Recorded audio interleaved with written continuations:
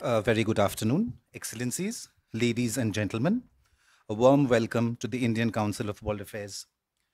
We welcome you for a special lecture on Bangladesh's foreign policy, which will be delivered by Ambassador Shahidul Haque, former Foreign Secretary, People's Republic of Bangladesh, currently occupying the ICCR Bangabandhu chair at the University of Delhi. The event will be chaired by Ambassador Vardhan Shringla, former Foreign Secretary, G20 Chief Coordinator, Government of India.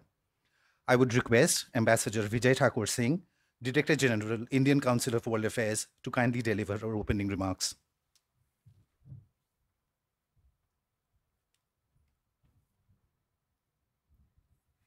Good afternoon. I warmly welcome all the distinguished guests, the heads of mission, members of the Diplomatic Corps, former Director General of ICW, Ambassador Rajiv Bhatia, and of course, our distinguished panelists and speakers for today. Today's is a special lecture on Bangladesh's foreign policy. And I dare say that we could not have more qualified speakers than the two we have today. Ambassador Shahidul Haque, who is the former Foreign Secretary of Bangladesh and who currently occupies the ICCR Bangabandhu chair here at the University of Delhi. And then we have with us Ambassador Harshvardhan Shringla, former Foreign Secretary of India and currently India's G20 Chief Coordinator. He was also the High Commissioner of India to Bangladesh from 2016 to 2019, at the same time when Ambassador Shahidul Haque was Foreign Secretary in Dhaka. Both of them have significantly contributed to promoting the strong friendship between India and Bangladesh. This lecture is special, significant for four principal reasons, I would say. First of all, our two countries have just concluded the celebration of the establishment of diplomatic relations. That was last year when we jointly observed the Maitri Divas in 18 capitals across the world, apart from New Delhi and here in Dhaka. The joint celebrations actually signify the solidarity that exists between two neighbors and two neighbors who are trusted and close partners.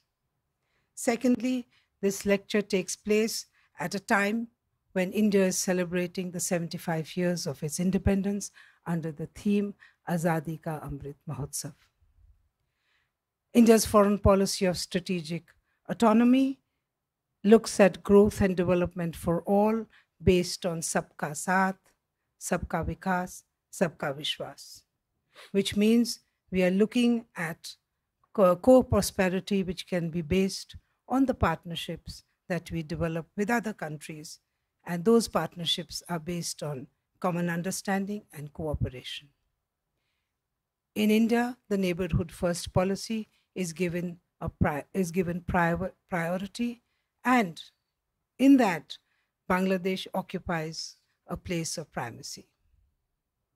The third reason why this lecture is special is because Bangladesh has recently concluded the celebrations of the 50 years of its independence. So we are celebrating a nation which during the 50 years of its existence had shown resilience and laid the foundations of a strong nation state. Bangladesh was created on a vision that was chalked out by Bangabandhu Sheikh Mujibur Rahman, who was a charismatic leader and an extraordinary political statesman. And he carved out an independent foreign policy for Bangladesh. The present leadership, led by Prime Minister Sheikh Hasina, is ably stirring the country's polity today. Bangladesh therefore looks at a future which is based on the foundation of commendable growth and development that it has achieved. Fourthly, this special lecture takes place just ahead of Prime Minister Sheikh Hasina's forthcoming visit to New Delhi, which will further strengthen and deepen India's ties with Bangladesh. So we look forward to hearing the views of both the distinguished speakers, Ambassador Shahidul Haque and Ambassador Harshvardhan Shringla. They will speak on the future of India-Bangladesh relations and the foreign policy of Bangladesh in a world which is in a flux and where you are seeing contestations in so many regions of the world, including in the Indo-Pacific, a shared space of India and Bangladesh. Thank you, and now we look forward to our two main speakers speaking today. Thank you.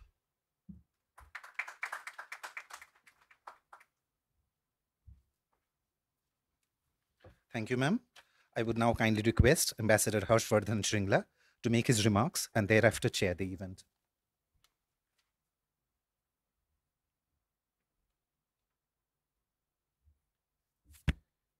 Good afternoon and namaskar. Well, let me at the very beginning thank the Indian Council for World Affairs for hosting this talk on Bangladesh's foreign policy. I want to thank in particular Director General ICWA Ambassador Vijay Thakur Singh for not only always unfalteringly choosing topics that are of great interest to the foreign policy and think tank communities. In the last few months alone, we have, I myself have been here at events involving COVID, Africa, the G20, and today, of course, Bangladesh is a very topical issue, and I'm very happy that you have chosen to host this talk today. Of course, I would be remiss if I didn't mention the others who have contributed to this, specifically Joint Secretary Nutan Mahawar, who has been, used the word very carefully, diligent in getting this event underway. My greetings also to the ambassadors, members of the diplomatic corps, all of our good friends who are here today. Ambassador Rajiv Bhatia, who has been my ambassador when I was in South Africa, so many of our other friends who participated actively on India-Bangladesh relations who are here today. There can't be a better person who could speak on Bangladesh's foreign policy, but also on India-Bangladesh relations than my good friend, former Foreign Secretary of Bangladesh, Shahidul Haque, who currently holds, is the head of the Bangabandhu Chair in Delhi University. Shahid and I, as a matter of full disclosure, I was High Commissioner of India in Bangladesh when he was Foreign Secretary. I think very few people have contributed to this relationship to the extent that he has. I think he has been seminal in many of the decisions, the accomplishments that the relationship has undergone in the last few years. And I'm so glad that he is here today. There are a lot of things that we have done together. Some are on the record, many are off the record. So we can't disclose all of them in this August gathering, but it's good to have you here, Shahid. So what is the context of this talk? The first, of course, is that for both countries, this is an important time. Bangladesh has just commemorated its 50th anniversary of its liberation from foreign oppression and genocide. India and Bangladesh have commemorated 50 years of our diplomatic relationship. This is also the 100th birth anniversary of Bangabandhu Sheikh Mujibur Rahman, who was the father of the nation of Bangladesh. And of course, it is our 75th anniversary, which we have commemorated a few days ago. And we are looking forward to our Amrit Kal, which is the next 25 years, that will take us to our 100th anniversary. We, of course, have to keep in mind that while our relationship has been of a duration of 50 years, it's only in the last 10 years, last decade or so, that we have made the most gains. And I would say it's in the last 10 years that we've realized the fullest potentials of our relationship. When Prime Minister Modi visited Bangladesh in 2015, soon after he had assumed office as Prime Minister in India, this was when he and Prime Minister Sheikh Hasina was signing the historic land boundary agreement. The joint declaration that the two countries issued was known as Notun Projunmo Nayi Disha, a new era and a new direction in the relationship. In 2017, when Prime Minister Sheikh Hasina was visiting India, Prime Minister Modi referred to the current stage of our relationship as a Shonali Adhyay, or a golden era in the relationship. And I think all of this is not coincidental. It is really reflective of the closeness, both at political, economic, cultural, and the people-to-people levels that the two countries have witnessed in the last decade or so. And I think very few neighbors, very few two countries have seen the level of convergence and the level of, I would say, accomplishments and achievements that have been recorded in the last 10 years have been quite historic and are a paradigm for many other countries to emulate. Now, what are some of the decisions that made this possible? 2008, Prime Minister Sheikh Hasina came to power. One of the first things she did was that she expelled the Indian insurgent groups that were operating in Bangladesh's territory with impunity. And I think her policy of zero tolerance against terrorism sent a signal that both our countries needed peace, needed stability, and that was very, very important for our progress and our development. India, on its part, extended I would say, duty-free market access to Bangladesh under SAFTA provisions. Over a period of time, India also committed close to $10 billion in soft concessional credit to Bangladesh for its development, but also for the development of connectivity and infrastructure that would facilitate trade between our two countries and movements of people between our two countries. So these are very, very important. And these decisions, I would say, paved the way, created the trust and understanding that paved the way for two historic, I would say, boundary agreements, the land boundary agreement and the maritime boundary, both of which were resolved in that period of time. And I would say this is a legacy which comes down from 1947 and 1974 when the Mujib-Indira agreement was signed. But there were issues that persisted, and it's only in 2015 when Prime Minister Modi visited Bangladesh that these issues were fully resolved.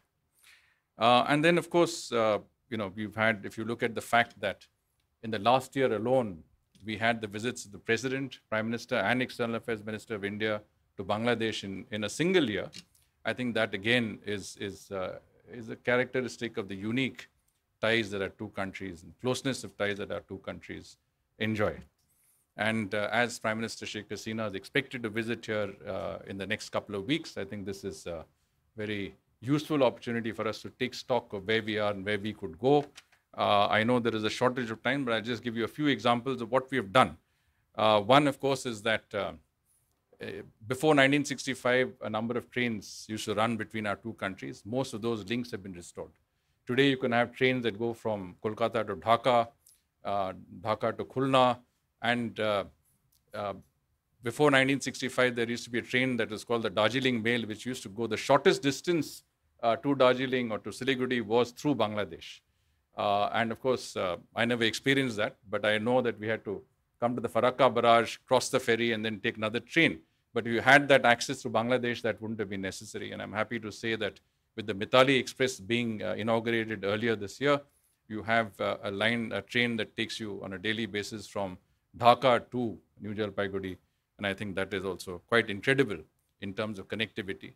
And in principle, you can take a train that will go from Kolkata right to Agartala through Bangladesh. And I think connectivity is something that is, rail connectivity is something that is one of the major accomplishments of this economic, I would say, development that the two countries have witnessed. We have, of course, in terms of bus services, you can take buses from Dhaka to Agartala, to Guwahati, to Shillong. I think it's a great way to facilitate people-to-people ties. You can, in principle, take an inland waterways barge all the way from Guwahati to Varanasi after the dredging that has been done in sections of this river that was not used since, I think, 47, I would say, or not after 65 at any rate. So this is also quite unique when inland waterways is being seen increasingly as one of the very economical ways of transportation. The restoration of inland waterways ties between Assam and Bangladesh, Tripura and Bangladesh, and of course West Bengal and Bangladesh is something very unique in the annals of our cooperation. For the first time, we had a framework agreement on defense that was signed in 2017. We had the first visit of an Indian defense minister to Bangladesh in 2017. We also signed a $500 million line of credit for Indian defense equipment to be supplied to Bangladesh. And you would have seen last year that for the first time, a tri-services Bangladeshi contingent participated in our Republic Day parade, and an Indian contingent participated in Bangladesh National Day parade in December last year. So this is again reflective of the very unique ties that have been accomplished between our two countries. What is the impact of this? Because this is obviously something that we have to do in that 10-minute slot that we have. One, of course, is the remarkable impact that it's had on our border infrastructure, on our connectivity, economic integration. South Asia is regarded as the least economically integrated region in the world. And our integration with Bangladesh, as with our other neighbors under the Neighborhood First policy, which Ambassador Vijay Thakur Singh spoke about, I think is a very prime, I would say, illustration of what two countries can do to make a difference in the lives of their people. Bangladesh has emerged as India's 5th largest trading partner. I think this is a very less known fact, but it is, I think, a reflection again of the growing trade between our two countries, which has been facilitated by good economic policies on both sides, development of very significant border infrastructure, strong connectivity, and most important of all, removal of any non-tariff and other barriers that had been there between our two countries. India is the only country in Asia where Bangladesh's exports have reached $2 billion. I think that's also significant. And I would say that, we have realized the potentials of our people-to-people contacts through easier access to visas. I remember in 2016, we were giving 5 lakh visas. Today, we give 18 lakh visas a year. And that does facilitate business, tourism, and other medical-related travel. And a lot of other initiatives. Education has been an important one. Health has been an important one. You've seen the Oxygen Express trains that have run from India to Bangladesh during the COVID times, the supply of vaccines to Bangladesh under Vaccine Maitri, all a part of our people-to-people connect. What are the steps that the two sides can take that would continue to make that difference in the relationship? I think one is, which is very important, is a focus on the priorities of the young people of both our countries. I mean, we are both young nations, and the average age is in between the 20s and 30s. We could focus on areas like startups. We could focus on artificial intelligence. We could look at venture capital funding into our countries. UPI is already something that is being introduced. FinTech, Internet of Things. Essentially anything that can benefit the younger people of our two countries. There is talk of a conclusion of a comprehensive economic partnership agreement. According to the joint feasibility study reports that are emerging, this can make a huge difference to our economies. Our exports into each other's countries could increase by 190%. Bangladesh's GDP could go up by 1.72%, it seems, and India's GDP would also go up. And of course, people of the two countries would greatly benefit. We need to work more on our rivers, joint flood management, pollution control. We need to work on joint boundaries, joint forest reserves that both of us have, the Sundarbans. There are other areas. Joint management of these reserves would be, I think, a very good step forward. How do you work on fisheries and protection of fisheries stocks in our countries? Third-party supply of power from Nepal and Bhutan to Bangladesh has been facilitated by a new power trade agreement. And I think this will be also something that we will see greater flows from these countries into India, India to Bangladesh. So the hydroelectric potential is there.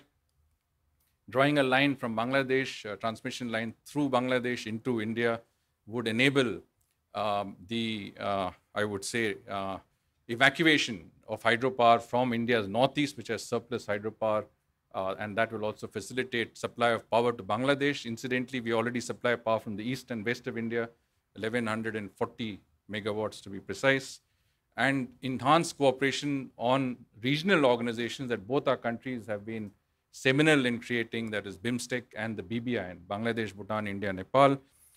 These regional and sub-regional constructs are very, very critical to the management of resources between our countries, enhance private sector investments from into both countries. I think this is another thing. Of course, we could go on, but I think more important is listening to Shahid.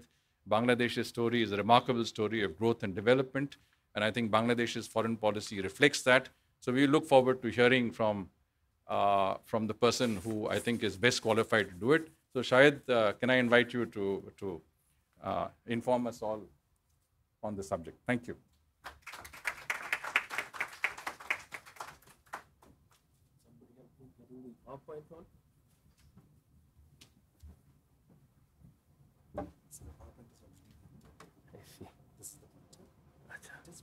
This one. This one. Thank you very much. Ambassador Harsh, Ambassador Vijay Thakur Singh, Director General of Indian Council of World Affairs, distinguished gathering, excellencies, ladies and gentlemen. I'm extremely happy, delighted, and privileged to be able to speak in front of you on a subject which I normally don't talk. We always talk about relations, but this time I've been asked to talk on policy. So I'll do that. But let me also, with deep sense of sadness, remember this is the month of August. Our father of the nation, Bangabandhu Sheikh Mujibur Rahman, along with most of his family members, were assassinated on 15th of August. Only 2 persons survived because they were out of Bangladesh, Prime Minister Sheikh Hasina and Sheikh Rehana. So it's indeed a very sad month, and we pay tribute to the father of the nation. So with that, I start. Before I do that, let me also thank the Director General for giving me the opportunity. My title is, as you know, Bangladesh's foreign policy. So we will be looking at the policy rather than on the relation, as I said. Now, let me also share with you as to how I see policy, foreign policy. Foreign policy is a set of guidelines and strategies which are designed and implemented to build relations and to help a country manage its international politics. So you will see that rather than the nitty-gritty of the relationship. So that's one I thought I'll share before I go on to that. I tried to sort of base my presentation on a couple of assumptions which are essential for looking at the policy of a young country. Bangladesh or Bengal is a part of a larger, bigger Indian civilization. So when we are talking about Bangladesh, it's 50 years old, but it has a history, goes back to thousands and thousands of years, which is much more integrated with the Indian civilization. So that's where I come from. That's the school of thought I belong to. Second is Bangladesh is 50 years old, relatively young, but the sense of civilization often gets reflected into its nationhood. So that's second. Third is that inhabitant of Bangladesh, the Bengalis, have a strong sense of identity and in sense of independence and fiercely freedom-loving people. So I'm sure there are other people, but that's very striking. Otherwise, we wouldn't have been able to make Bangladesh today. And the last one is that Bengalis and Bangladeshis are also very resilient. They can stand up time and again to get their share from whoever has taken it. So I will try and quickly run through 4 focused areas. One is that quick look at Bangladesh, where Bangladesh stands after 50 years. So that's one. Second is the genesis of the foreign policy, where and how it originated and who were the mentors. And the third one is that what are the fundamentals, elements, and other things. I haven't tried it before, so we'll try see and how it goes, and then look at as the Director General has been sort of provoking me while we were talking a couple of minutes back. What is the future? In terms of policies, looking at future is dangerous. But nevertheless, I will try and see how it goes. So,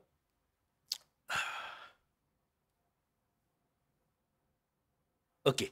So as I said, that I come from a school of thought where I believe that Bangladesh is a part of a bigger Indian civilizations because of history, because of politics, because of some mistakes, uh, and and the rest of it, and the British, we can't but not mention that, created what is currently South Asia, India, and Bangladesh. So that's one part. So that's why I thought that, when we talk about history of Bangladesh, let's start with from the Palas, not from the Mughals, but much before that. So that's something I thought I will let you know.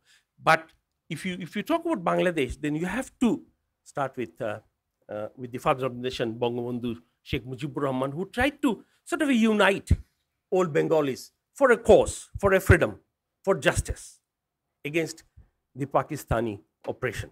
Okay, so that is the 1971 War of Liberation is a very difficult, distressing, but at the same time very inspiring event. So that's something we need to keep in mind. And with this, we saw Bangladesh. Bangladesh is also very strategically located. I'm not talking about Bengal. I'm talking about Bangladesh now. So that's something is critically important. Okay. So this is some of the pictures just to remind that when you talk about the Bangladesh foreign policy, you just cannot start saying that these are the elements, these are its dimensions, rather than looking at history, culture, tradition, and identity. So that's what I did. I see it's going back. Okay, where we stand. Bangladesh is economically, I think, doing pretty good compared to what we were in 1971. Our per capita income was $80. Now it is $2,420 as of today. So it's doing quite good. I will skip that compared to even some of the regional countries. And you see, also history of resilience. When we were liberated, and I still remember I was hardly, 8, 9 years old kid, and I sort of could not realize that in 9 months' time why my parents could not put on 3 square meals on the table. What that went wrong. For a young kid, it was very difficult because I came from a pretty well-off family, and we struggled because there was nothing in the field. We lost 3 crops to start with. We had nothing. The Pakistanis made sure that after they leave, you all die. So if that's the intention of the occupying force, this is what actually happens. It is something I'm speaking from my own experience, which I have seen. It's not history, it's not book. It is my own understanding as a young kid. So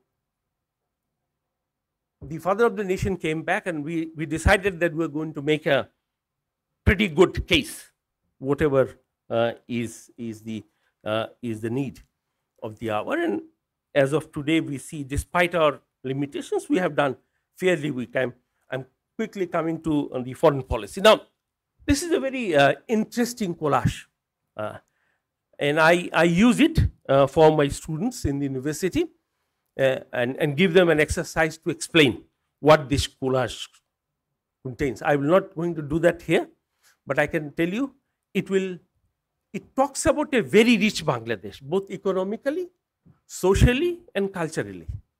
And that's what it captures. If you go to each point, you'll see it is something very unique about Bangladesh and Bengal. And in the center, it is our father of the nation. So this is what the foreign policy thinks that I'm talking about. Let's look at the foreign policy. Now, if you go back to the history and talk about Bangladesh's foreign policy, very initial phases, and I had the opportunity to serve under some of those who have really been in the forefront of of putting the flag onto the earth of Bangladesh, that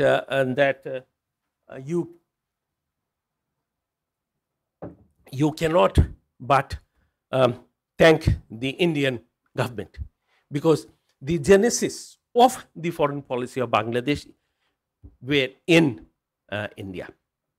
So it was started off in 6th April 1971, New Delhi, when some of our Bengali diplomats decided enough is enough. You are not going to serve anymore the Pakistanis.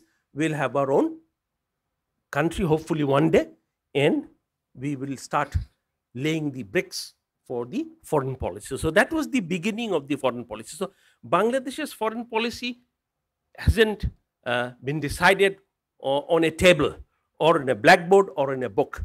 It was actually started on the road of Delhi and Calcutta, and then got linked with the field where our freedom fighters were giving their life for independence. So that's the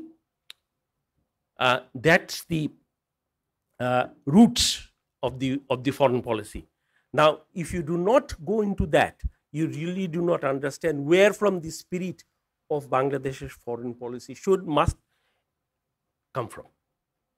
And that is why when I come back later, you will see that in our foreign policy, there are certain elements which are overwhelmingly, sometimes you will feel maybe not that necessary, focuses on the whole issue of starvation, distress, talks about inequality, talks about vulnerability, more than a foreign policy should possibly talk about. So, and is because of this particular experience that our senior had, who passed on this to us. Bangabandhu, after almost coming to or facing his death, came back from Pakistan jail, and one of the first thing he did in London is one of his on the right hand. You'll see the press conference that he's doing. He said, "No, we are a young nation. Please recognize us." So, history of Bangladesh's foreign policy is asking for recognition as a state, and at that time we had very few countries who recognized Bangladesh, despite the fact that we jointly defeated the Pakistanis, and they were about to leave Bangladesh. But some of the countries were not convinced that this is a country which should get a recognition as a sovereign independent state. So the history, and I had a privilege of looking at some of the initial records of that era, that what our seniors were writing to various countries seeking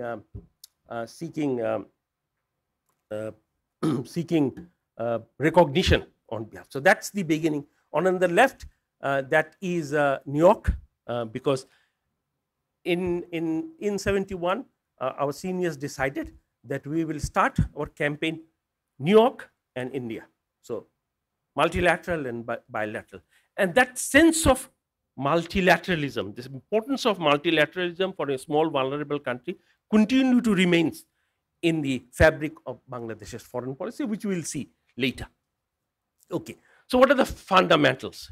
There's two fundamental documents that one should look at, because when there was a crackdown by the Pakistani forces on 25th of March in 1971, Bangladesh, the then Bangladesh political leaders decided, in fact they were all elected MPs of National Assembly of Pakistan. So they all went to Meherpur, one of the districts of Bangladesh bordering India, and declared Bangladesh's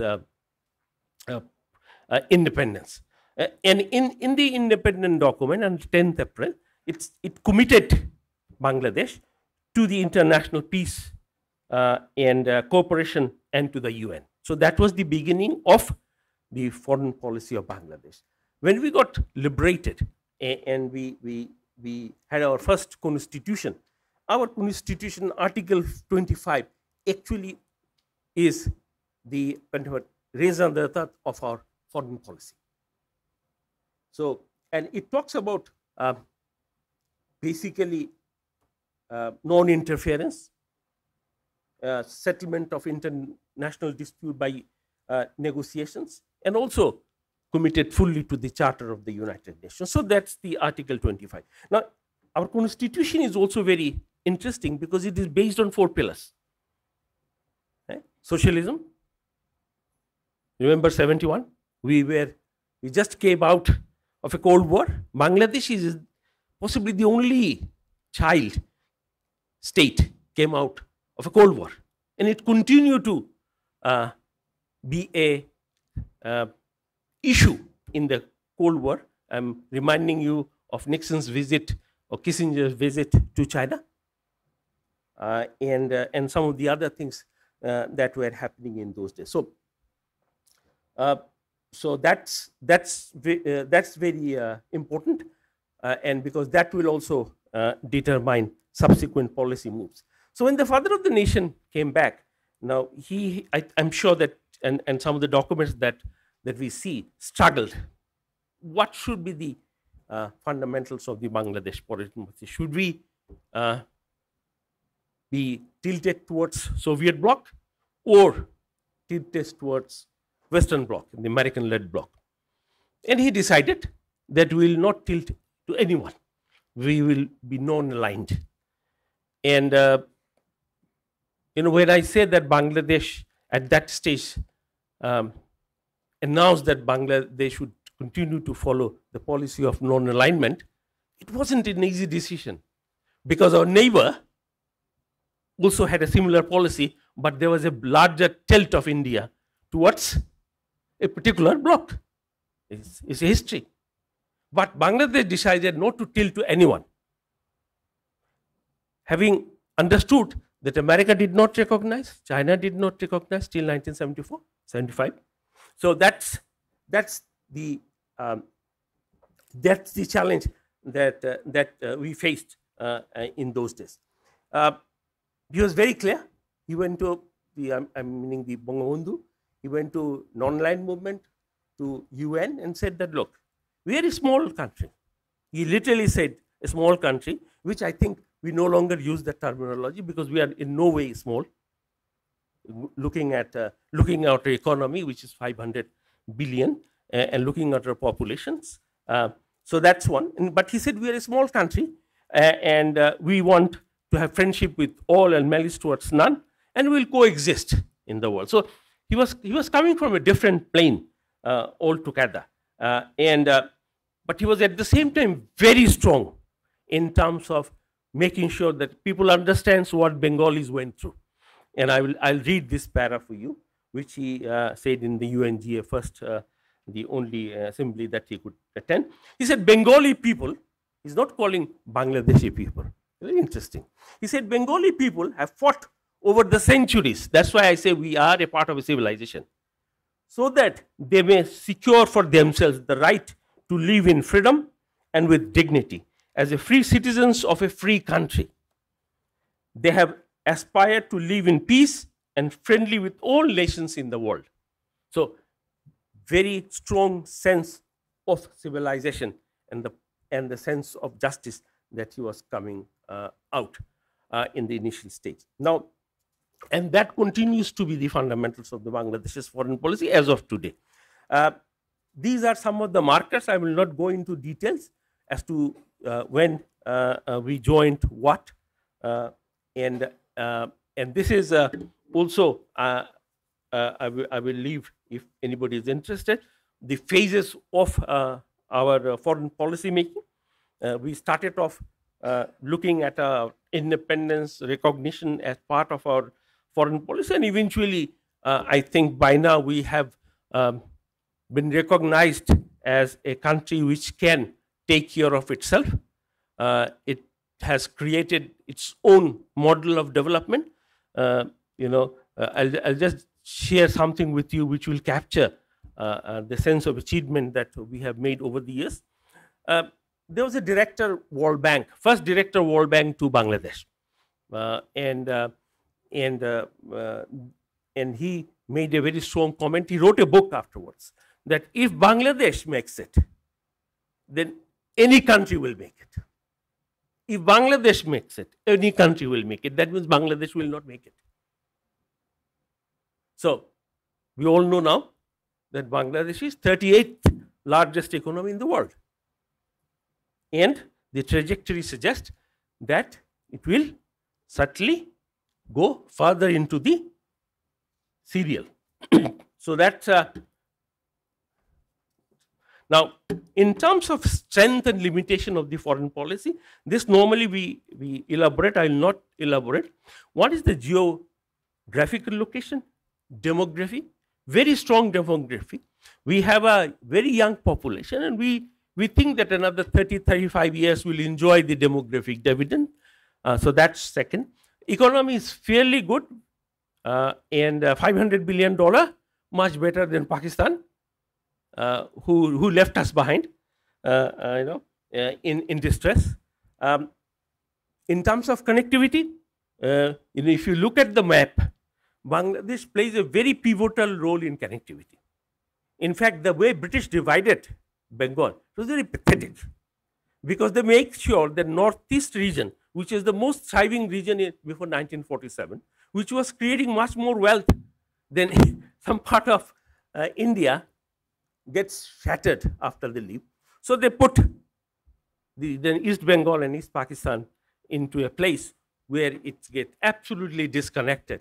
The northeast region was disconnected till 1971 from rest of the world, except the chicken neck, which was very difficult. So that's why Bangladesh plays a very strategic place in terms of getting this part of the economy thriving, especially the northeast region. The other day I was in the northeast, in Shillong, and I see the enthusiasm, and I went around that area, the Guwahati, Shillong and other places. I realized that northeast region, Bangladesh and the Bay of Bengal together can bring back the stories of British and pre-British economy of that region. It is huge possibilities, because there are every kind of potentials that's there. And actually, Bangladesh and India is looking towards that future. The first thing, if you look at the future, you have to believe in it, even if it is something not there. That's how the father of the nation said, you may not have a land, you may not have a freedom, but first believe in it. Once you believe in it, you get it, and then works towards it. So that's this. The defense forces, we have a defense force which is not aggressive, which is not up against any country, but which is part of the development story. So that's something we need to do. And when I say that, I have a strong feeling that there are issues centering around that particular strength of the foreign policy. But so far, we have been very lucky to make sure that they continue to remain a positive force in the development of Bangladesh, not the way they have behaved in 1975 and afterwards. Good. What are the limitations of foreign policy? The first limitation is the climate change. The climate change affects Bangladesh very badly, and I'll show you part of it. Second, which we never thought we'll have to face, is the rise of violent extremism and fundamentalism. In fact, in 1971, we thought that once for all we have decided, we have settled in terms of our identity, in terms of our affiliation, but that's not the case. The 2% of the population who did not believe in Bangladesh was still around. And this is also very sad that Bangabandhu decided that, these people are Bangladeshi, they are Bengali, they have the right to live in Bangladesh. But at the end, he gave his life for that particular decision. There were 336 collaborators, we call them, were in the jail. In 1975, after the assassination of Bangabandhu, those were released. And those people continue to remain in our society and creates all kinds of violence and extremism. I'm sure there will be one or two questions on that. The very recent issues, the presence of Rohingyas, we have 1.2 million of Rohingyas on our land. It's a huge burden. It's not a burden in terms of economic burden, but it is also a burden in terms of stability. These people are actually occupying an area which has always been very unstable. It is very close to northeast particular region, Bangladesh and Myanmar.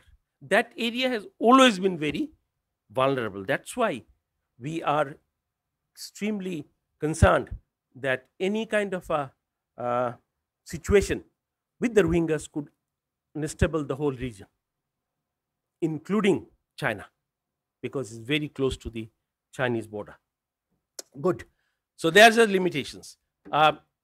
In terms of elements, safeguarding sovereignty, territorial integrity, security, and national interest is very core of any country. So it's there. I thought it putting on the top rather than on the bottom. Uphold values of our war of liberations. We continue to struggle in terms of making our policies align with the values of 1971.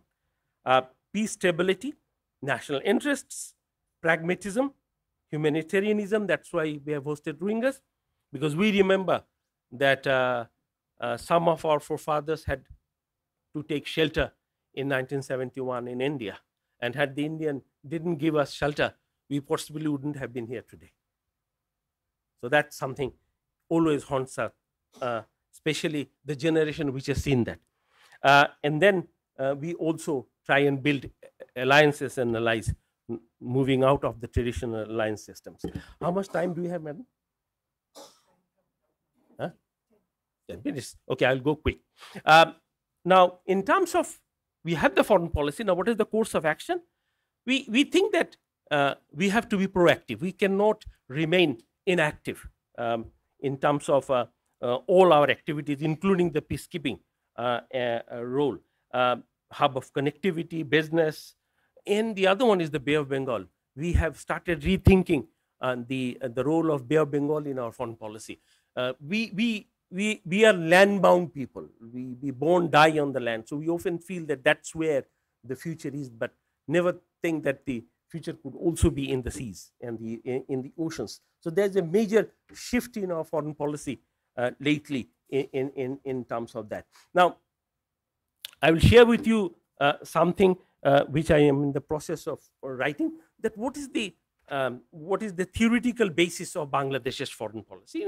Foreign policy could be explained by many ways, but I thought we'll take the four lenses: realism, globalism, idealism, which is partly Marxism or neo-structuralists, and the nationalism. And if you put that all the major elements of the four and try and see where Bangladesh foreign policy stands, you'll see that Bangladesh foreign policy has sort of borrowed or contributed, whichever you call, from all the four. From all the four. I'll tell you how. I see that in terms of globalism, because Bangabandhu was a globalist, he looked outside. He wanted to join all kinds of organizations. So in terms of globalism, Bangladesh foreign policy borrows all the 5 components of globalism. I'll not read that out. In terms of realism, we struggle. There is 2 components which feature out in the Bangladesh's foreign policy making. One is the importance of self-reliance. That's, realists believe that you have to stand on your leg. Don't look at others to help you out. And forging alliance with states. So very realist. So that's the 2. In terms of nationalism, our whole liberation war is based on Bengali nationalism. A nationalism which is very progressive, inclusive, and global. Not some of the nationalisms that we see in its manifestation today. Because Rabi Thakur reminded us that patriotism goes rogue, becomes nationalism. So we have always thought, let's not be a patriotic which will make you an ultra-nationalist, where you will not see anyone other than your own nation. So that's the 2.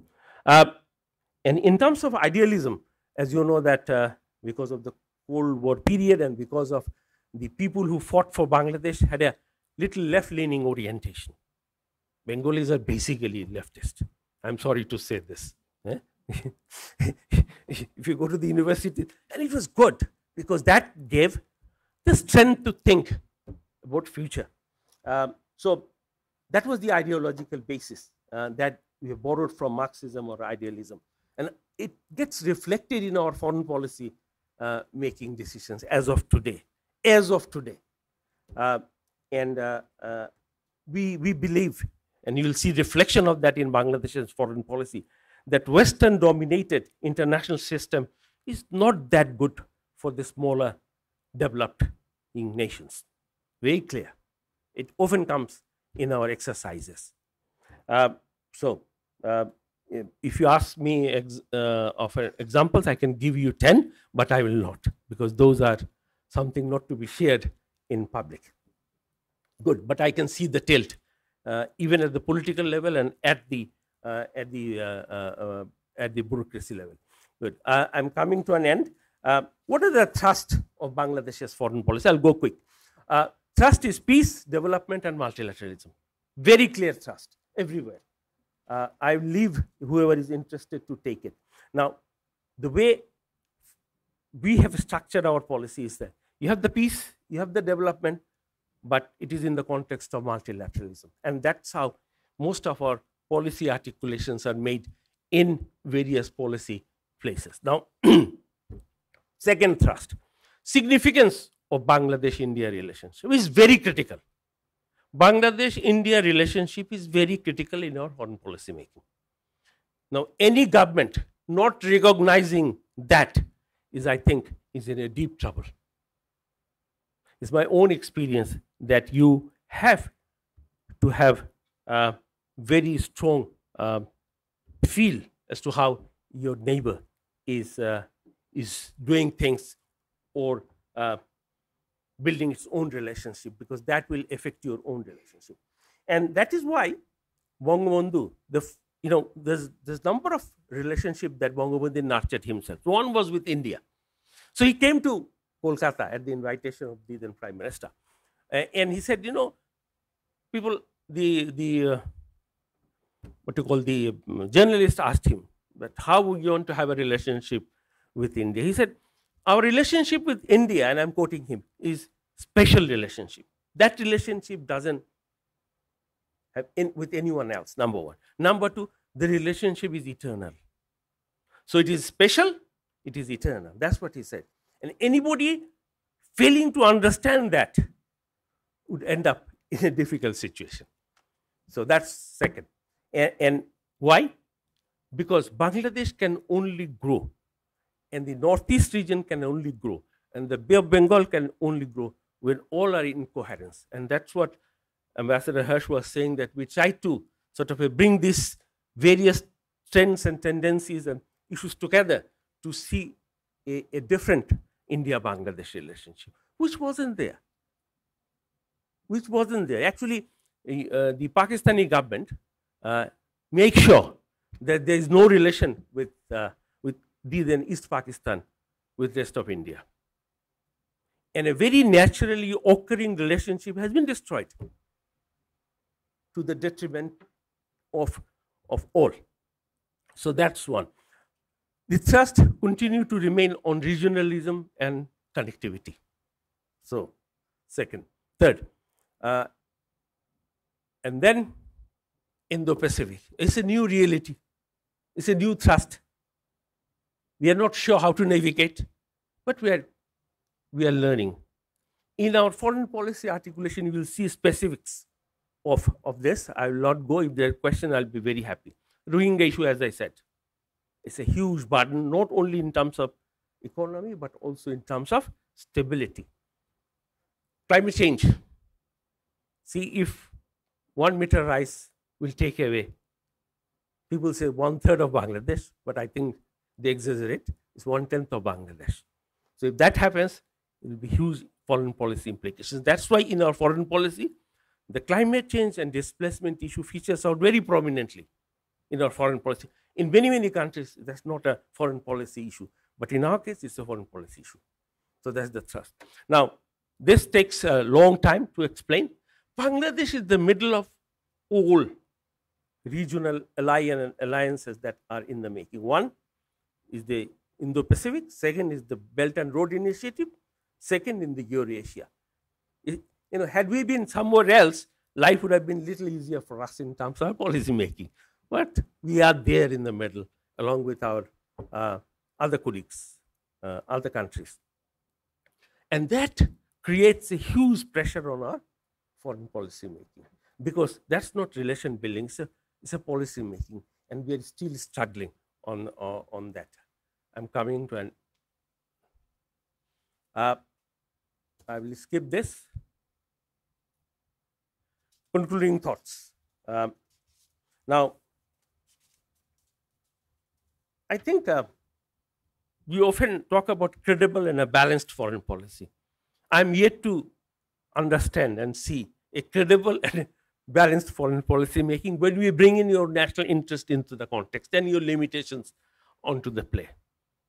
Sometimes the foreign policies are not balanced, not credible. And as a pragmatic nations, we have to live with it. Sometimes that's why we are criticized that some of our policies are not credible or balanced. The second thought, and which I practice myself, that when you have a new policy making exercise, you try and see how your neighbors doing, because they are also struggling with the same kinds of thing.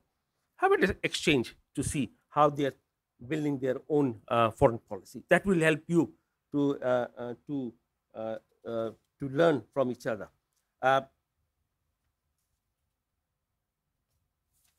This is the last thought I will leave with you. I'll actually read it. Bangladesh in the hands of a new generation.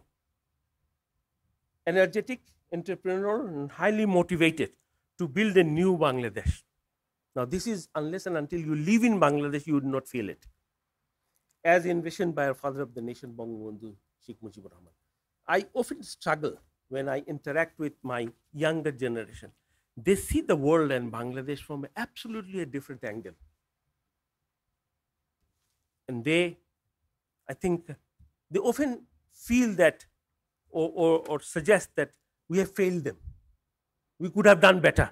Bangladesh could have done better in every sense of the word, in terms of governance, in terms of economics, in terms of its image, which we could not.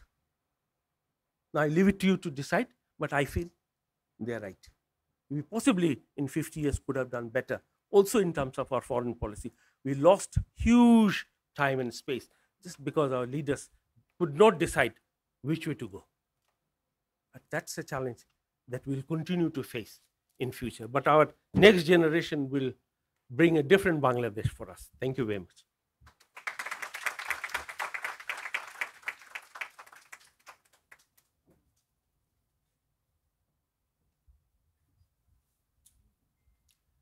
The floor is now open for question and answers. I would request Ambassador Shringla to moderate the discussion.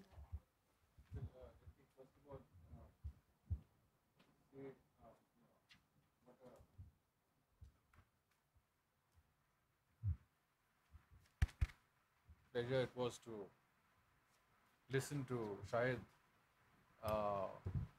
speak about Bangladesh's foreign policy so comprehensively, right from its historic evolution to the priorities and challenges and the theoretical underpinnings that I would say guide foreign policy, and of course concluding with the fact that Bangladesh is a young country like India, and it is the youth that have the highest aspirations and expectations of any foreign policy that a country can operate, and of course I think the expectations are always more than what the system is able to deliver, and it is all the more reason to strive harder and work harder. But let's open up the floor to any questions I know that you may want to pose. Yeah, I think the gentleman in the back.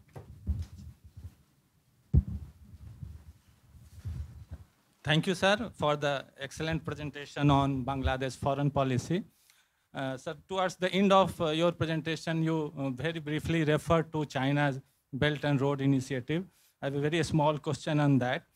Many experts now argue that in the process of implementation of Belt and Road Initiative.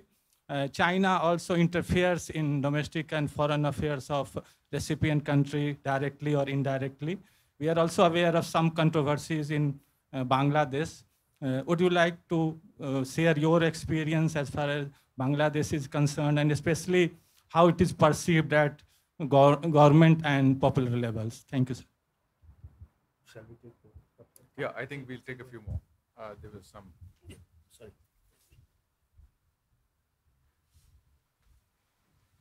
Thank you. Please go ahead. Sir, I have two questions.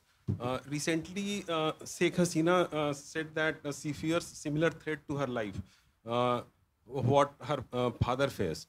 So, who are these people presenting threat to her, and what kind of role do they play in the foreign policy making of Bangladesh? Do they have any influence even now? That is one. And second, India is trying to build a regional security architecture in the form of a Colombo conclave, in that Sri Lanka, and Maldives are part. So, do you think Bangladesh also joining India in some kind of security architecture? Because both India and Bangladesh, they are middle income countries and they spend huge amount of money. You must be aware 2030 forces program of Bangladesh. One question is, what is the objective of this program, Forces 2030? I think that's 3 or 4 questions. So let's give everybody a chance if you don't mind. Next, who's got a question?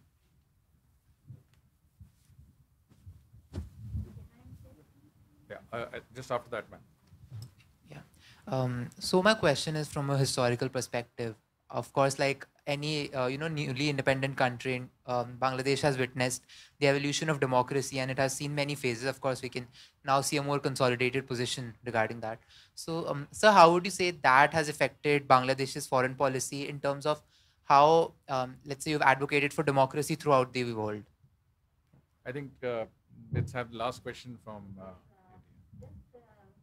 Sometime in 1981, I was in Bangladesh after 10 years of its independence to do my doctoral work in the Manikganj Thana.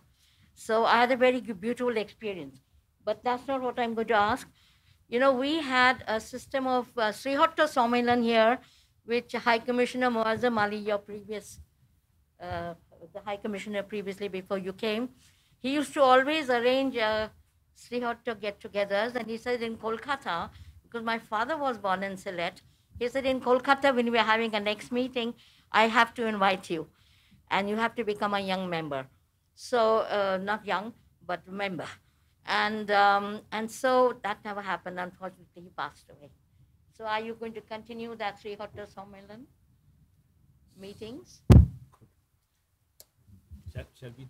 You have your work cut out for you, Shahid. Go right ahead. Pardon?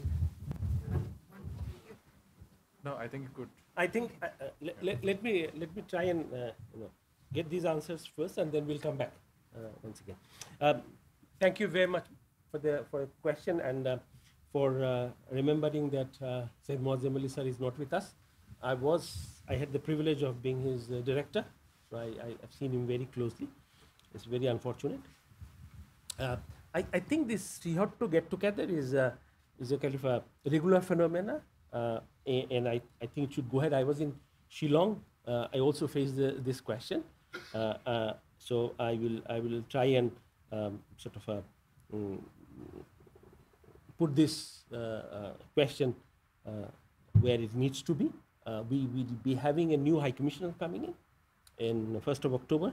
It's normally the High Commissioner here and the High Commissioner in Dhaka jointly sort of does it, but it's more at a people's level, Shillong, Guwahati, and Sylhet, and also West Bengal.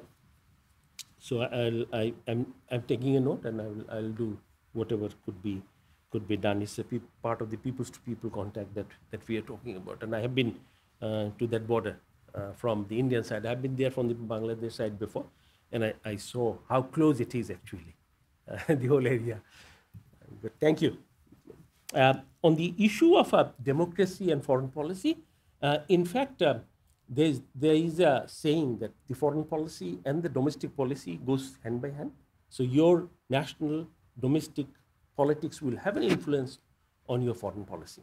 And we have seen in our part of Bangladesh, in 1975, when Bangabandhu was assassinated, the military took over. They had changed the course of the Bangladesh foreign policy. It was very clear. Course has been reversed, but in between, a lot of damage has been done. And we see the fallout of that continue to haunt Bangladesh's foreign policy. So my answer is, of course, it depends on who is in power, who is maneuvering the domestic politics. It will have an impact on the foreign policy. Foreign policy cannot be disconnected from the domestic policy. That's true for Bangladesh. In terms of threat and insecurity and instability, I think Bangladesh have seen a difficult period, not once, 2-3 times, where the political stability was disturbed, leading to a bigger sort of a instability in Bangladesh.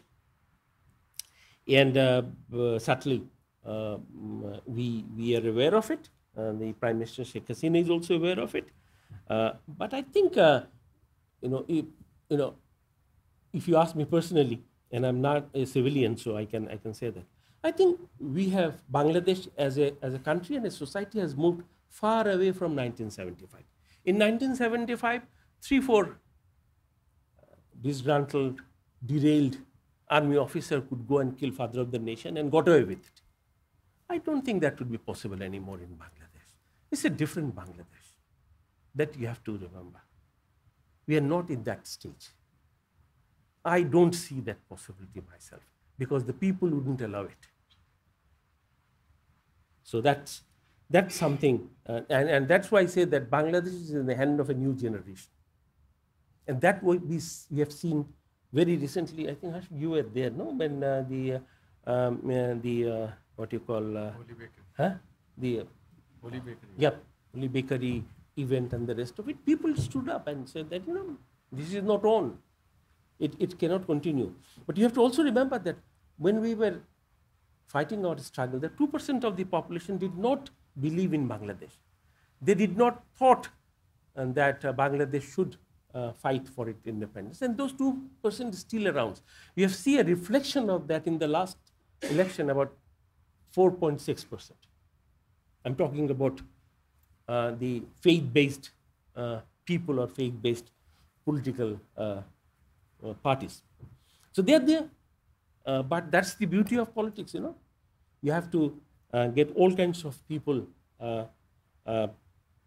under a system where they would not be able to do a damage which they tried in the past, and they will again try in future, but the government has to take the people and fight it. The government cannot fight it alone.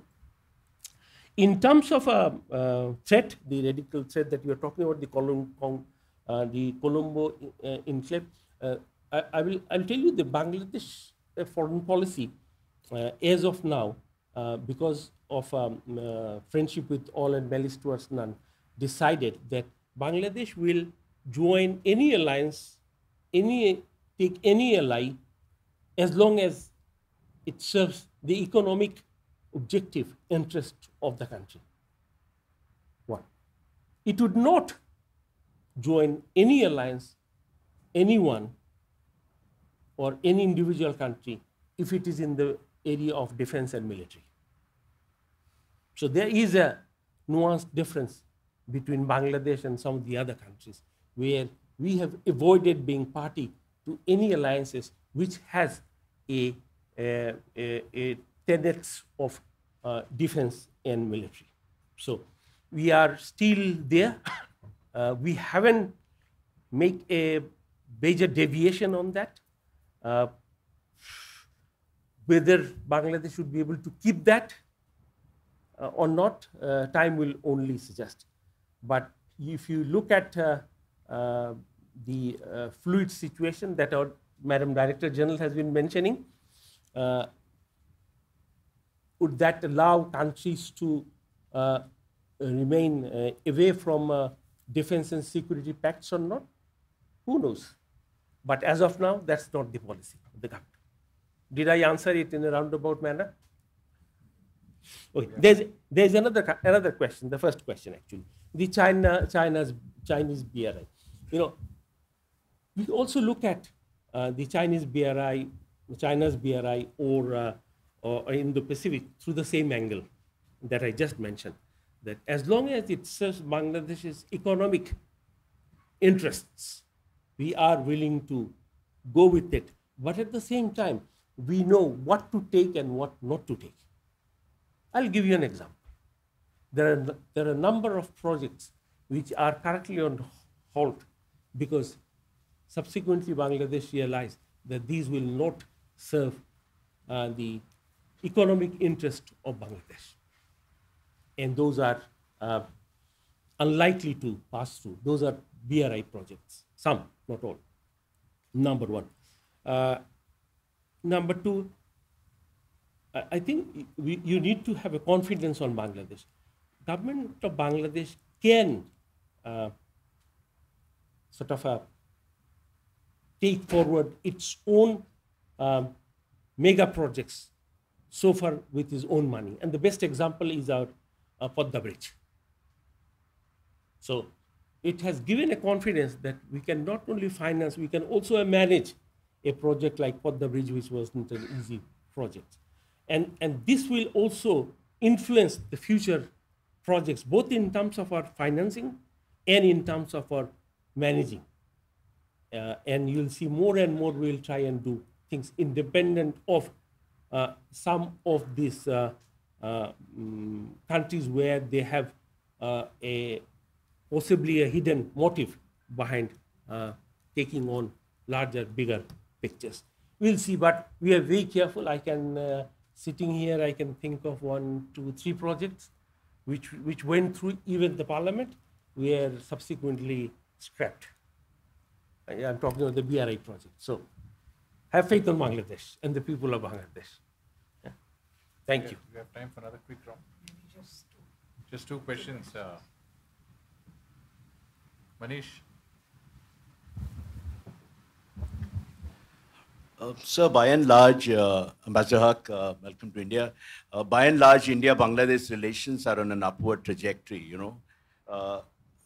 Talking about the forthcoming visit of Prime Minister Sheikh Hasina, what is your broad expectation? What are the next big steps which we can expect to come out of this visit? Thank you. And there's a question from the lady right in front of you, so pass it on. Thank you, Ambassador Haque, for your lucid presentation. I couldn't help but notice the focus on migration, which is very apparent in Bangladesh's foreign policy.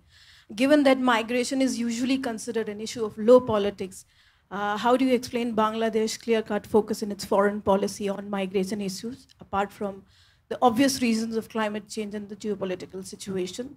Secondly, given the leadership role Bangladesh has on many international fora on migration, how is it ensuring that the voices of the global south is heard at the international forums? Thank you. Good. Thank you. On the issue of, I'll take the issue, visit issue later. Let me take on the migration. That's my subject, that's my passion on this. But the issue of migration, especially on the international migration, is a big foreign policy ticket in our country. Now, Bangladesh has played a very vital role in the area of migration, international migration. As you know, that Bangladesh has been the chair of the Global Forum on Migration and Development, which is the global norm-setting exercise. Because of Bangladesh, Egypt, Philippines, Mexico, Brazil. These 5 countries led a huge movement to bring migration into the international regime because it was not part of the UN. So that's where Bangladesh continued to pioneer in that. To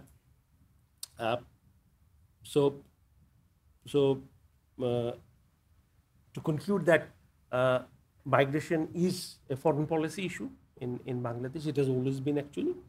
I'll stop here. I'll not lead myself into another area, which maybe at another day we'll have a discussion. Because when I was in the Northeast region, I was confronted with that question. And I'm being an international migration person, I have absolutely a different look or analysis of regional migration, which not essentially goes with the Bangladesh policy making process. And because I have written, I have a book on that, so that's my angle. But I think this is one area that Bangladesh and India need to look at very closely to build a much better, stronger relationship. You cannot for long just avoid it thinking that it's not there. This will hurt long-term relationship of the two countries.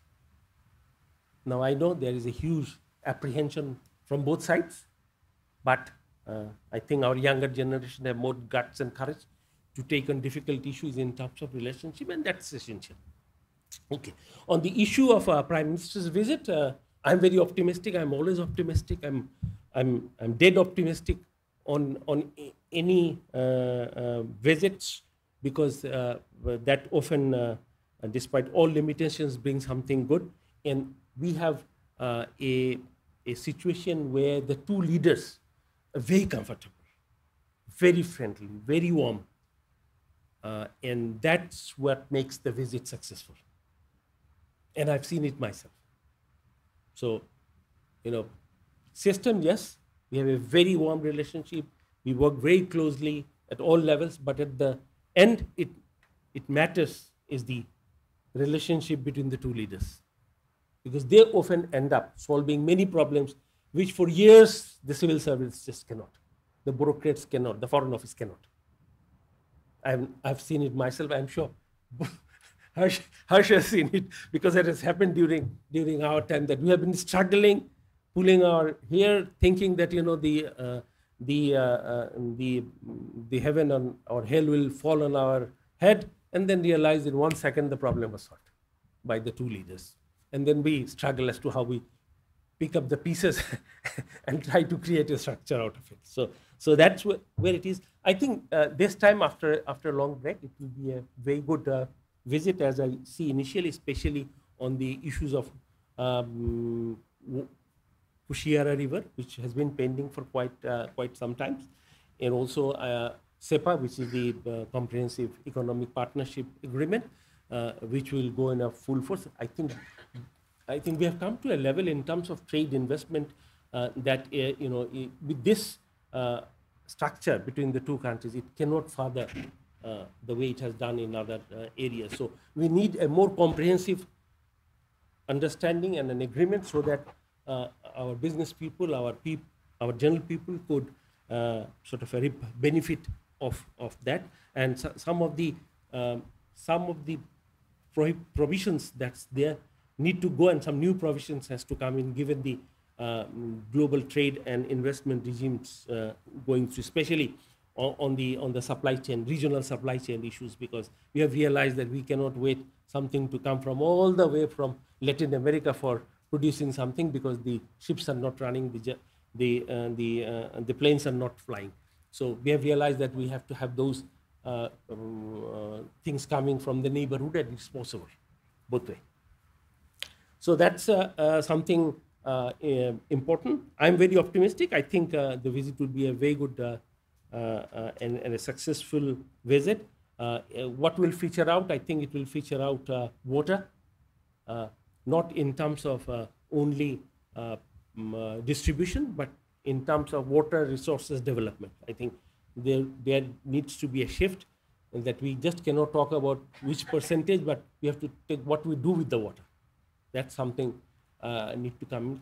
I think the issue of border mobility and connectivity has to team up. You cannot talk about connectivity unless you talk about border management and people's mobility, because connectivity at a higher level is people's mobility. We have seen that in Europe. We have seen that in Africa. So possibly that could gradually come in, so that we start doing early, because connectivity, yes, but it has limitations at a certain level.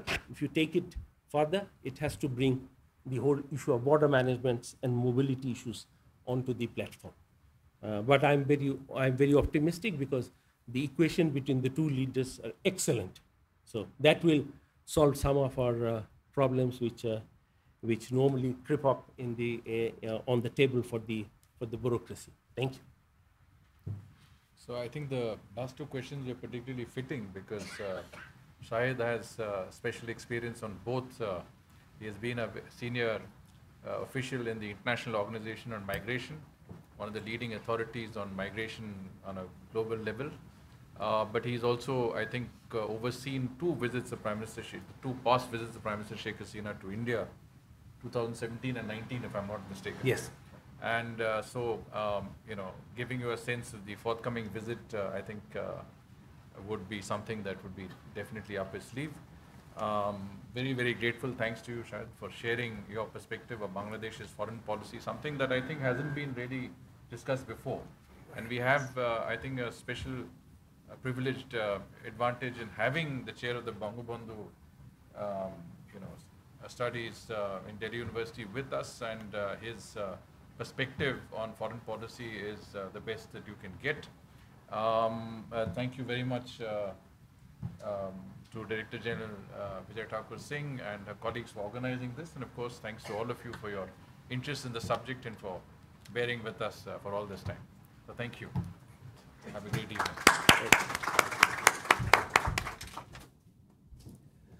With this, we come to the end of the program. I would thank everyone for participating in the event.